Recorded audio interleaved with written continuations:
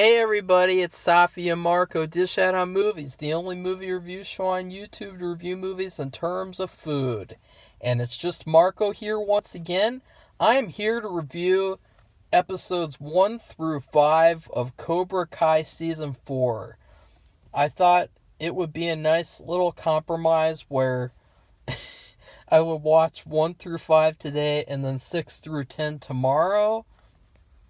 I really hate binging. I despise it. It makes me angry. It makes me extremely upset, and it's probably it might be one of my biggest pet peeves of all time, because it's just such a terrible trend, such a terrible new thing that's happened nowadays, where and it leads to the mindset of even worse ideas. And it really, I can't even put it into words. That's how much it pisses me off, this binge watching business. But that's the only way that this will get any views, unfortunately. So whatever. First off, I have not seen The Karate Kid 3, and that kind of worried me going into this, since Terry Silver comes back. And then I was not a huge fan of season 3. I thought that it was a real mixed bag, and it had a lot of problems in terms of inconsistent tone and story structure. I hated the story structure of last season. And this season's story structure, it's better. And so now I'm going to get into this season. I just wanted to tell you guys that, to say that, like, I started off not really having any expectations for this season, because I don't want to be disappointed, and I don't want to be so excited that I'm let down a little bit because of, having way too high hopes.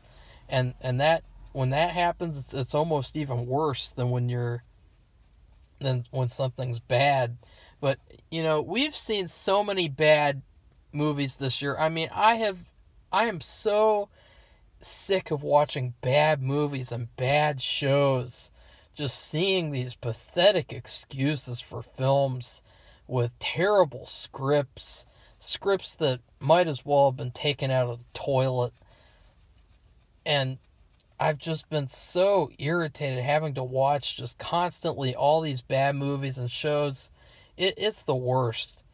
So I'm glad that I got to watch Cobra Kai Season 4, even though I binged it, half of it today. This season is phenomenal. I love this season. I think that actually this is the best season so far of the show. I would say Season 4 and then Seasons 1 and 2 are tied, and then Season 3 is in last place. This was so good, and it's unfortunate that last season couldn't have been better, because a lot of the stuff that's good this season, it was built up last season. There were a lot of story points that built up towards this amazing season that we have now. And I really appreciate getting this Season 4, because it's such a positive show, and we don't get a lot of that nowadays. Everything has to be negative. Everything has to be moody and dark and sad and depressing, and the editors are so depressed that they suck all the color out of everything.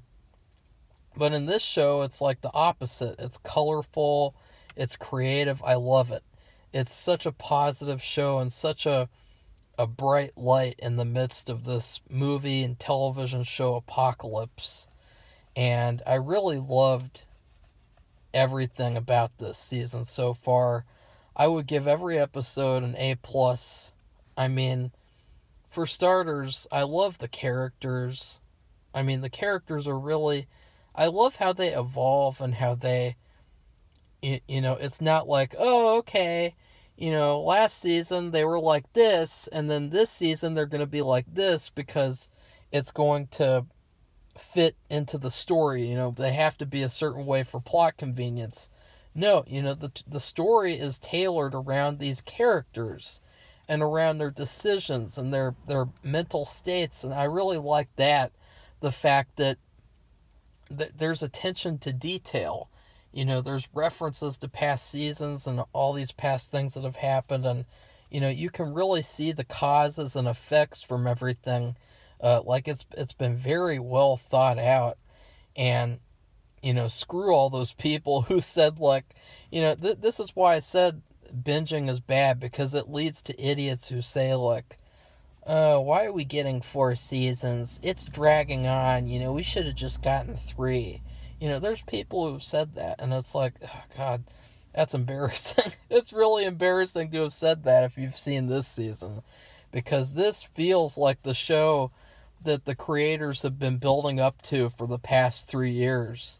It feels like, I can really see their vision clearly, to have these rivaling dojos, to have these different styles of fighting clashing with each other, and it's just such an amazing. I can't get enough of it. I mean, I'm not even really that mad that I binged it. It was a pleasant binging experience, but I will say that the music is good. But I get really sick of them playing music in every single fight scene. Like, I think that it should be where the music builds up the fight, and then the fight doesn't have music. Because honestly, a lot of the times, it's taking me out of these fights. And it's funny because I would say these fights in this season are probably some of the best fights of the whole series so far. Like, I haven't seen the second half, but these fights are really, really good. They're not Bollywood dance scenes like in season 3's finale. These are really some good fights, and they're kind of, you're taken out of it because of the music. This wannabe action music that they have to insert into every fight scene. Like, okay, there's a fight that's going to happen. We better turn up the boombox so that Action Sex Maniac 7 track 5 plays, and then you have the fighting, and it's this cool fight, and you got 2 characters. Oh, I've been so excited to see them fight. And then you hear this in the background, like this really cheap sounding, like, trash music that sounds like it was in a YouTube fan film. I mean, remember when they made that Mortal Kombat fan film? Or wait, no. That wasn't Mortal Kombat. I mean the Power Rangers fan film. The one where they made the Power Rangers dark. That was a good fan film, by the way. But they would have these fights, and then the background you hear this, and it's like, stop! Like, we don't. The fighting is epic enough. You got characters that we like, characters who we love, characters who we hate. We don't need to hear some techno pussy music in the background going da da da da da da da da da. Like, shut up, you fucking oh God, turn that off. Nobody wants to hear that. This is a fight. We want to hear the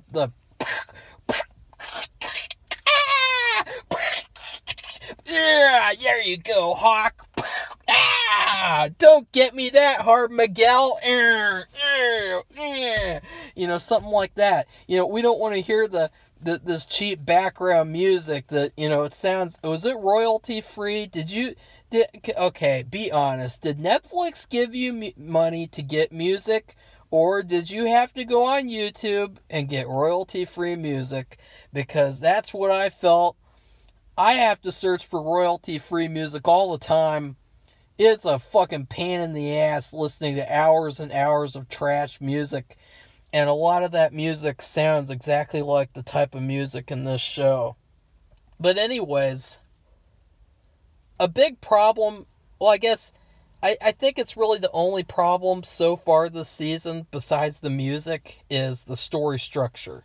Once again, I don't think, again, because I gave it an A plus. I gave all the episodes so far an A plus, so it's not a huge problem. But the story structure is pretty bad.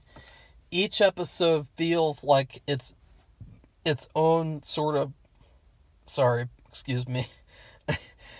Each episode doesn't really have an equal distribution of characters and stories. So you have episode 1. Oh, that has a lot of that character. Then episode 2. Oh wait, where's that guy? I want to see more of him. Come on. And then episode 3, that guy is there again, a little, but then some, and then a little. And then episode 4, he's in the whole thing. You see what I mean? Like, that's bad storytelling. It's very inorganic the way that it happens on the show. It almost feels it's like they're just moving their chess pieces around, and it's like, okay, we can't put this chess piece there yet because then that would happen, so we have to save that for another episode. I really don't like the story structure sometimes, and I think that it has to do with Netflix, with this binging bullshit.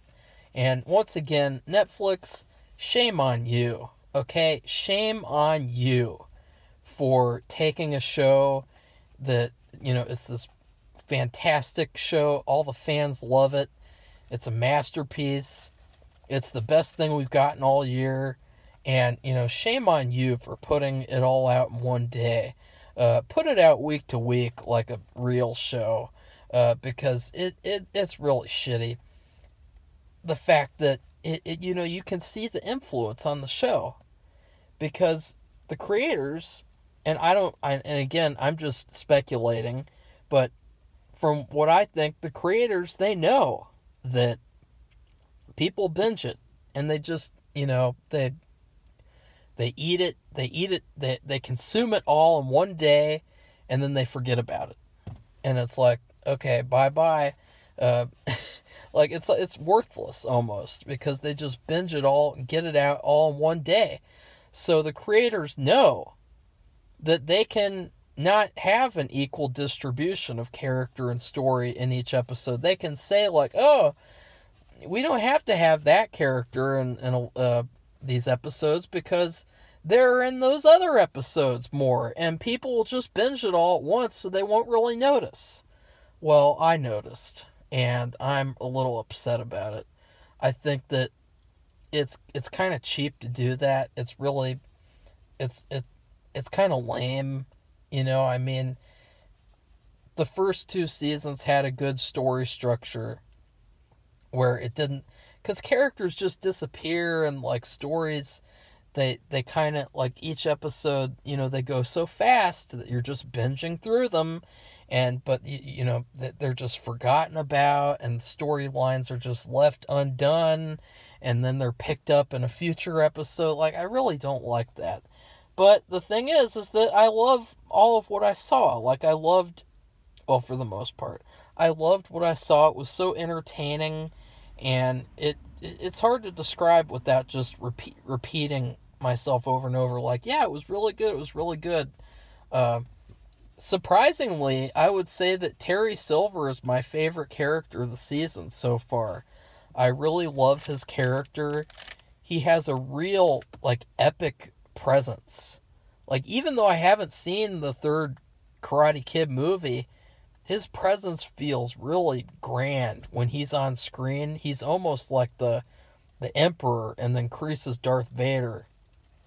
But he's not really evil anymore. Surprisingly, he's and this is going to get into spoilers, so, because I don't have any food ratings, so this is spoilers from now on. Terry Silver is, like, he's less evil so far, and it's really cool that, like, I guess he was evil in the past, and now he's learned, and he's had a character development, a character arc, and I just loved all the stuff with him. I mean, everything with him and everything with the villains has been my favorite stuff so far. Now, let's talk about the bad. Well, it's not really bad. It's just bad in comparison to everything else, I guess you could say. There's two storylines that sort of have issues for me. And surprisingly, it's not the new storyline. Because let's talk about the new one first. They basically are starting to remake Karate Kid with this, and pardon me because I can't remember his name. I mean, they basically just call him New Kid all the time. I remember his older brother is Sean, but there's this little black kid, and he's a nerd, and he's a computer nerd. He loves to play a video game all the time on the computer, and honestly, the computer game looked fun. It looked like a game that I'd like to play. It reminds me a lot of Wizard 101 mixed with like Roblox or something. It looked pretty cool. There's nothing like bad about that. Like, I think that that's a little unrealistic nowadays that people still get made fun of for playing computer games like that, like nerd, quote unquote nerd stuff. We've sort of gotten past that. Like, a lot of bullies, a lot of these, quote unquote popular people in these schools, they love nerd stuff. They're all the people who go see the Marvel movies. Speaking from personal experience, this jackass who went to my high school, he posted a Twitter post, and he said it's a great time to be a nerd. And it's like, oh God. I mean, these people, they just ride with whatever's popular and whatever's trendy, and it doesn't really feel like something like this pretty cool looking computer game would be considered a bad thing now. Like, it doesn't feel like it's really something that people would get made fun of for. But I'm not a little kid like the kid in the show. I'm just saying, like, I don't understand even how you could even say that, like, he's uncool and he's stupid for playing a computer game. Like, who cares? Like, those other kids fucking go home and watch football games for hours and hours and hours. Like, there's no difference between playing a video game for hours and hours and then watching football for hours and hours. Sorry to say. But they're basically remaking Karate Kid with him. And then Daniel's youngest son, I really like the fact that he's now like more of a character. And that's something that I heard the creators talk about before, back when I used to watch these shit YouTube channels. When they interviewed the creators, they talked about how characters who don't get a lot of focus in some seasons, they'll get more focus in others. And I really like that. That's a lot different than with the episode by episode story structure, because that happens with, seasons where it's a lot more natural. So I love that, the way that he's now more of a character, and he's basically bullying this nerd kid. And then you have the nerd kid who's in love with this other girl, and then I love the fact that instead of going to Miyagi-Do, he goes to Cobra Kai, and he goes to Robbie. I love all these little twists and things. But again, with Robbie, I criticized him in Season 3's review. I'm really not a fan of his character anymore.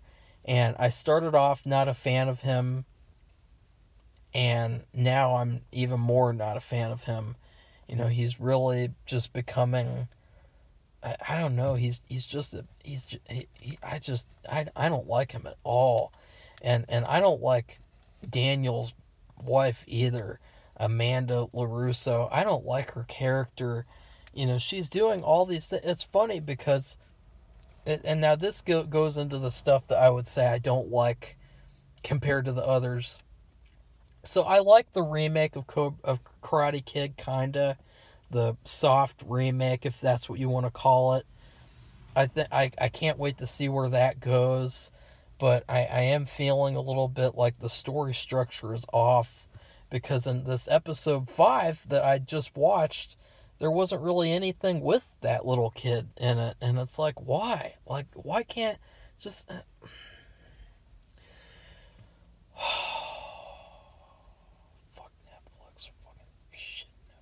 I'm surprised that Cobra Kai even got a season 5, by the way, with how Netflix just likes to cancel everything. Canceled Daredevil, canceled all the other great shows that they made. Well, okay, I'm glad that they canceled a fucking Cowboy Bebop. I'm glad they canceled that shit. So what was I saying? Okay, what I didn't like. There's this storyline between Amanda and Tori. Is that her name? Yeah, it is. Tori. And I'm getting her mixed up because usually I just call her Peyton List when I talk about her. And then recently I saw her in the Eileen Wuornos movie. And it's funny because there's this certain point where she's working a kid's birthday party as like a Disney princess character. And they sort of trick you into thinking that she's become a stripper. And it's hilarious because it feels like she's Eileen Wuornos again in this season. Like, almost like she loved that movie so much that it's now bled into this show. And so it was kind of weird. It felt like, uh-oh, you got Eileen Wuornos in this show now, and she's going to start killing people and fucking making guys like wet their pants like she did in the movie. Don't watch that movie, by the way. Stay the hell away from it. And yeah, don't even think about it. Trust me, it's not worth it. But there's the storyline between her and Amanda where Amanda is, I don't like Amanda the way that she's confronting people, and she's almost acting like a Cobra Kai.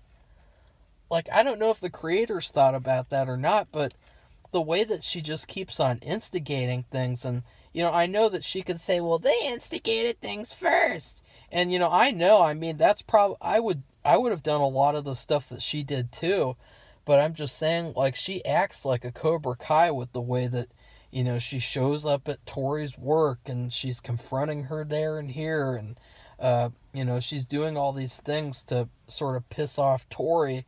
And I don't know where that's going to go, honestly, but that's one of the weaker storylines. But I will say it's still good.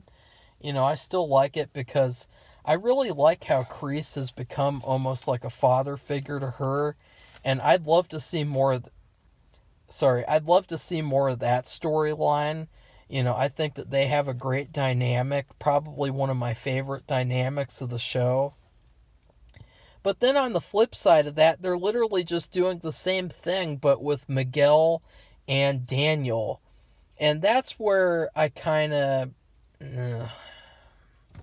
that's the weakest storyline so far. I really don't like this sort of Hallmark movie style misunderstanding thing where, Johnny doesn't like that Daniel is spending time with Miguel. I understand because it's upsetting to me. This show was built on Johnny and Miguel.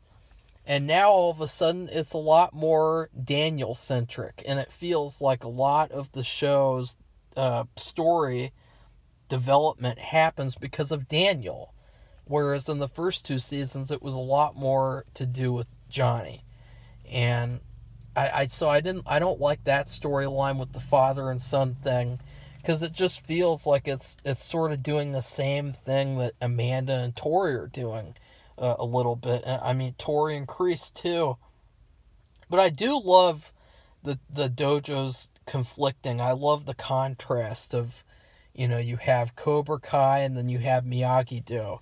Very different teaching styles. And I love seeing them clash and seeing all the different problems they have with that. That's probably one of my favorite things from this season so far. And it also reminds me a lot of the movie that they talk about and reference, which is Rocky 3. That's my favorite movie of the Rocky series. So I guess you could say, like, this season's influenced a lot by Rocky 3, and so that's why I love it the most. Like, I don't know. I think that it's really, really good. I love it.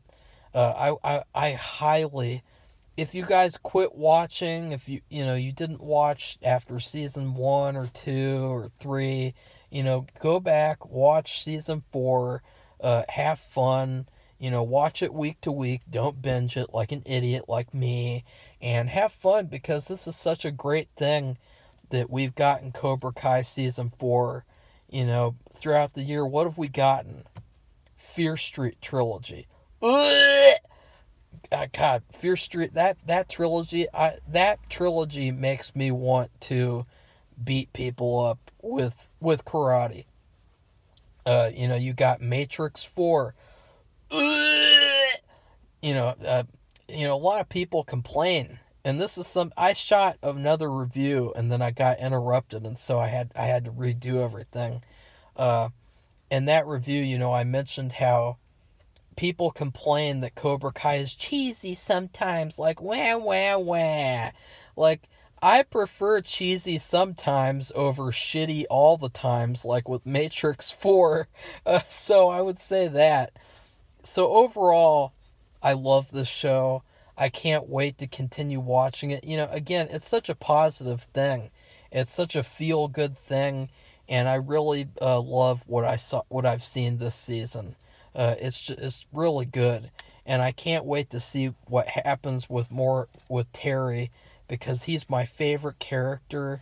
I would say almost overall with the whole series. Like, I would say Johnny, Miguel, and then Terry, and then Hawk, and then like Tori and Kreese fighting together. Like, these are such great characters, and they're all getting respect.